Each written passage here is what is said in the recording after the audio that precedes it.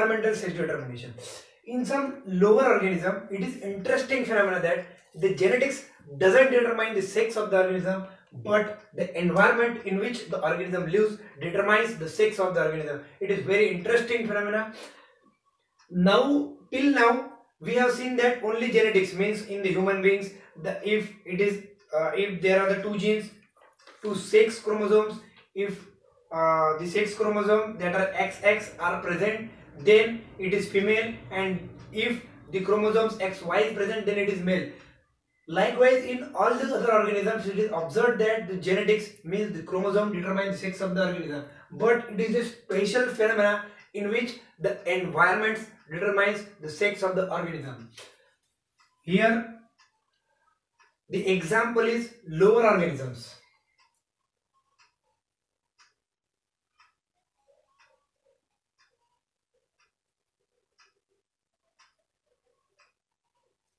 Lower organisms means the organisms which are belonging to lower phyla.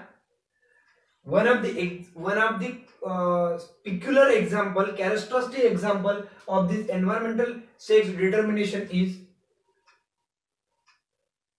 the marine eukaryote worm.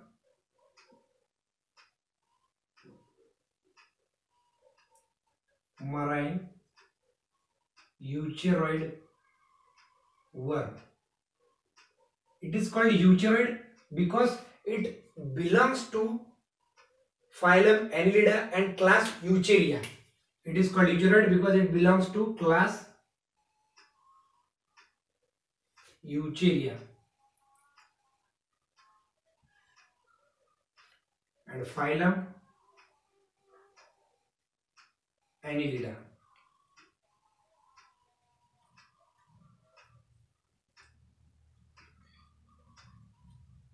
From the name of this class, this worm is known as the eukaryote worm, and the name of the worm is Bonelia viridis. Bonelia viridis.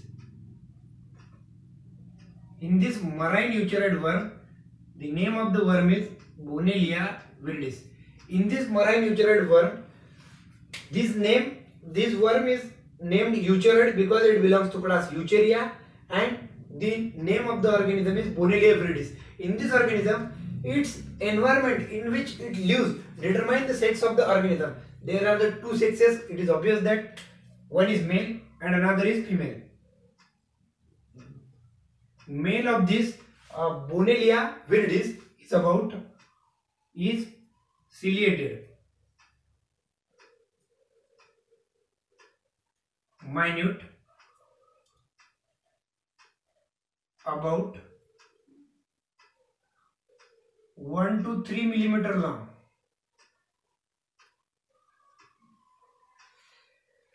The male is ciliated, minute, 1 to 3 millimeter long. Means if we draw the diagram of the male, it will look like that.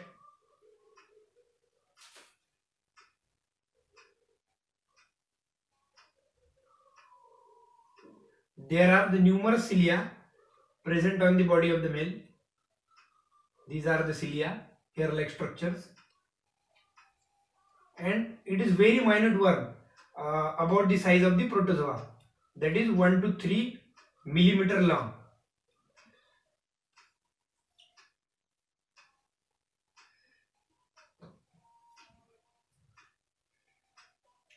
And it is the male of marine eukaryote worm. And in the male,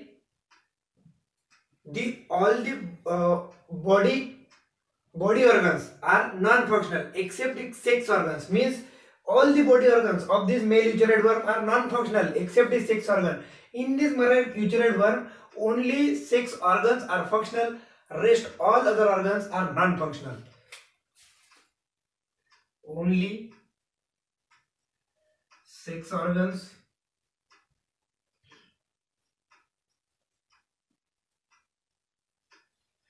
functional. Now we come to the female of this marine eukaryote worm. In contrast to male is about 1 to 3 millimeter long. the female, this female of this marine eukaryote worm is about, it is 10, it is about 10 centimeter long, and it has the bifurcated proboscis.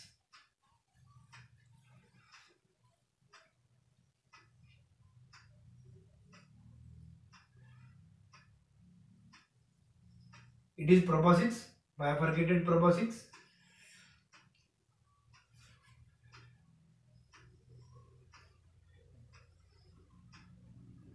It is the female. Here there are also some, these dotted structures are present, cilia like.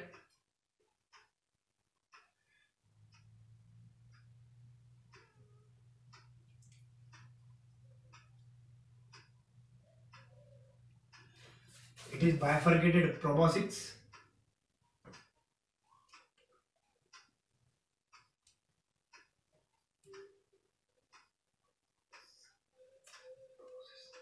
Proboscis, and it is about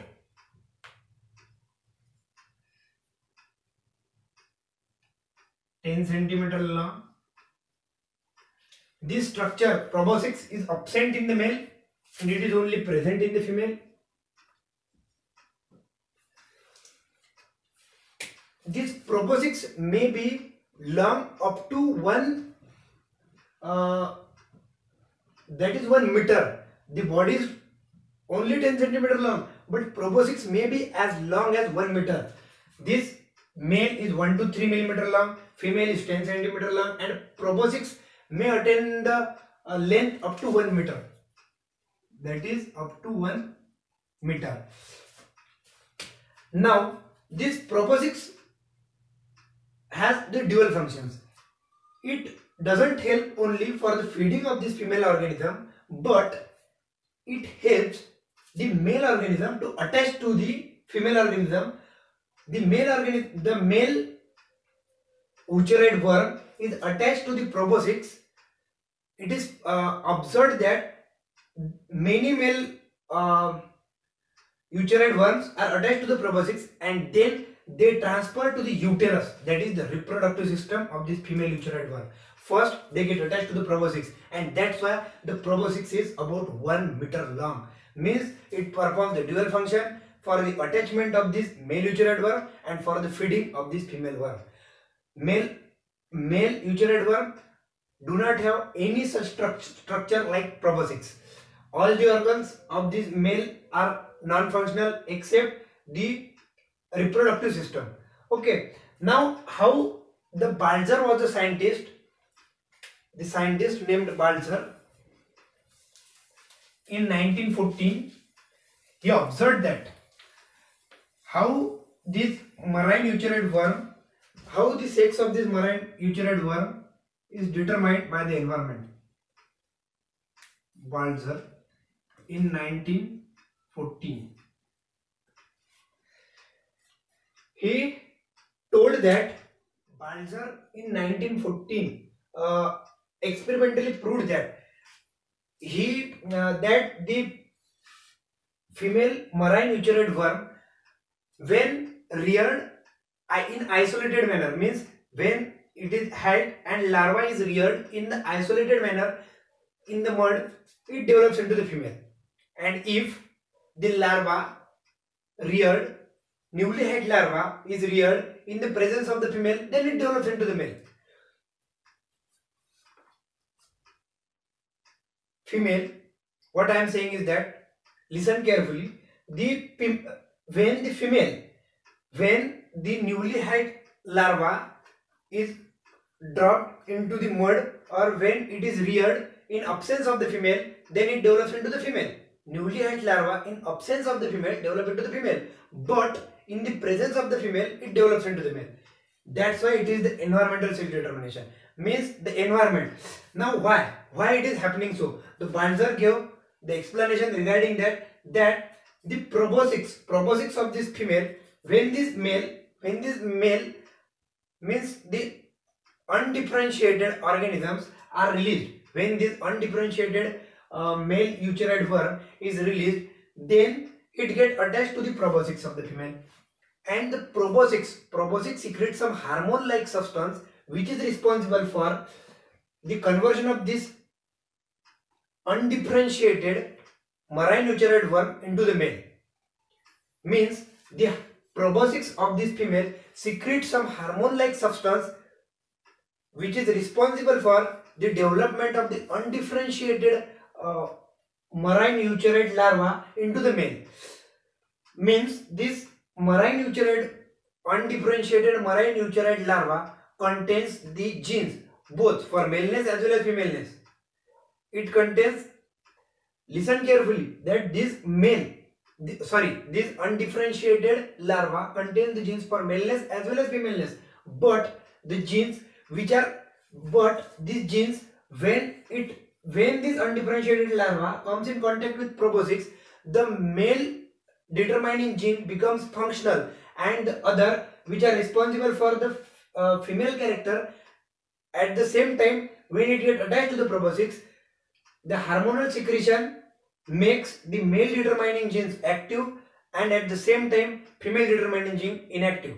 So the hormonal secretion, not other than anything but the hormonal secretion from the proboscis, leads to the development of the undifferentiated larva into the maleness. Means the larva which is undifferentiated contains the genes for maleness as well as femaleness, but it is the environment which is determining the sex of the organism. Here the male, when this undifferentiated larva is dropped into the water in absence of any female, then it develops into the female. Means the environment which is deciding that the fate of the marine eukaryote undifferentiated larva, that when it is dropped in absence of the female in the water, then it develops into the female, and when it is dropped in the presence of the female inside the water, then it develops into the male. It carries the genes for maleness as well as femaleness. So we can sum up in the simplified diagram that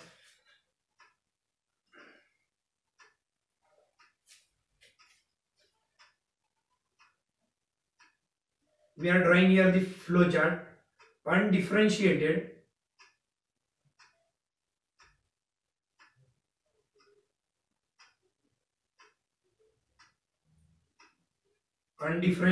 larva in presence, means in presence of, plus stand for presence, in presence of female. I am using this plus symbol for the presence. In the presence of female,